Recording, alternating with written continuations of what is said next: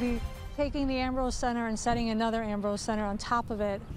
Some residents in this Vernon Heights neighborhood in Cedar Rapids are worried this vacant city building could become a multi-storied apartment building.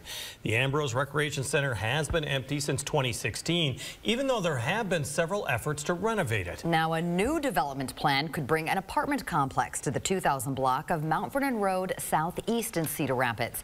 KCRG TV9's Brian Tabak spoke with this developer as well as neighbors about the plans brought before the City Council tonight. Brian? Beth, Jim, the documents given to the city of Cedar Rapids showed a 4-story apartment complex with 52 units to replace the city-owned Ambrose Recreation Center, which has sat empty for the past 8 years. It's those drawings that has some neighbors I spoke with saying it's just too big for their neighborhood.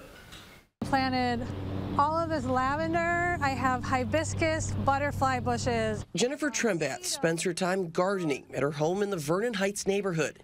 She chose to live here because of the sense of community. Everybody walks down the street. We all say hi to each other. We talk.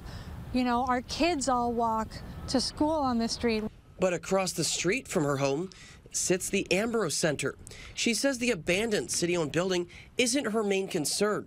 It's the new plans to build this, a 4-story apartment complex proposed by Aspect Architecture Design. 4 is just too large for this neighborhood. I think it'll just tower over all of our houses and block out our sunlight and just our view of everything. But the council says it isn't considering this specific style of building, a concept drawing of a 51-unit 4-story structure.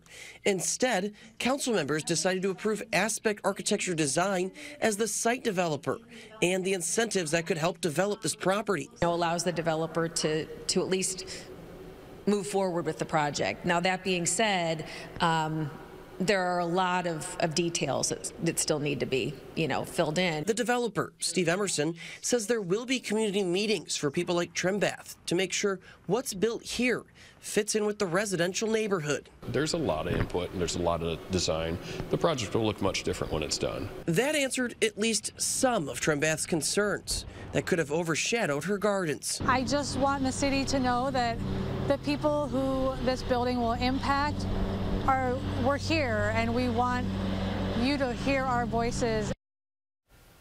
This is the 4th project that has been proposed for this site since it became vacant in 2016.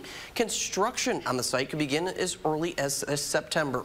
In the studio, Brian Tabak, KCRG TV9 News. And Steve Emerson also owns Dubuque's historic brewing and malting building.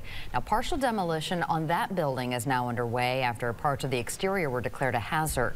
Work's been delayed for months, but now people should start to see significant progress by the end of the week.